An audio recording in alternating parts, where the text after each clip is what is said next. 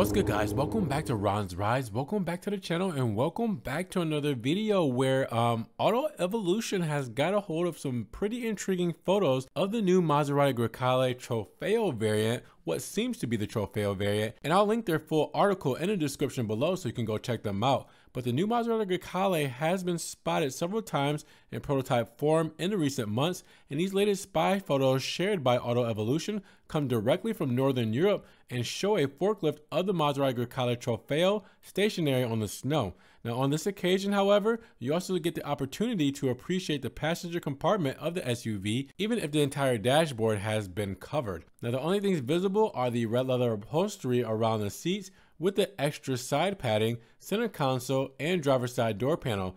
Note the front passenger side panel has brown leather upholstery, and you can also see carbon fiber finishes, some aluminum inserts, 2 cup holders in the front of the central armrest, and the 3-spoke steering wheel that you see in the Maserati MC20, or basically any kind of Alfa Romeo vehicle. Now, internally, the prototype of the Maserati Grecale is clad in the usual blue camouflage, which is also present around the headlights. On the rear, you'll also find the large tailpipes hide the red brake calipers. Now again, most likely this is the top of the range Trofeo version. We know that the Grecale will be positioned below the Levante in price as well, around $65,000 US, and will rise on the Giorgio platform, same as the Giulia and Stelvio. Now on the market, the new model will aim to challenge the likes of the BMW X3, Mercedes GLC, Porsche Macan, Audi Q5, and Jaguar E-Pace. And the rumors say that we could get a weakened version of the 3-liter Nettuno V6 bi-turbo engine that debuted on the MC20, which would deliver 500 plus horsepower. Now also expected mild hybrid variants and a 100% electric version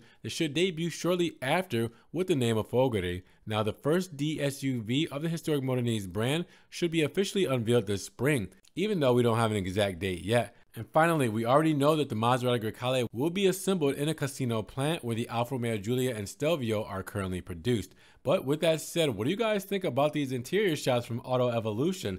Seeing the new stitching pattern, the leather patterns, the door paneling with black, the door paneling with brown, the carbon fiber aluminum trim, the steering wheel. This car is going to be next level for Maserati customers. So let me know what you guys think about the Grecale shots that we're seeing from Auto Evolution in the comments down below. And if you guys did enjoy the video today, make sure you give it a big thumbs up. Giving the video a like will help get it up in the rankings. More people can see it, and we can have a bigger discussion on the spy shots of the interior for the new Maserati Grecale Trofeo. Now with that said, if you guys want to help further support the channel, always check the links down below. I have a one-time link donation for my PayPal, my Cash App, and my Venmo, just in case you guys want to donate $1 or $2 to the channel. I appreciate the love and support. Thank you so much. Now you guys can also check out the Ron's Rides merch in case you guys want long sleeve shirts, you want hoodies, you want backpacks, coffee mugs, stickers, everything Ron's Rides is there.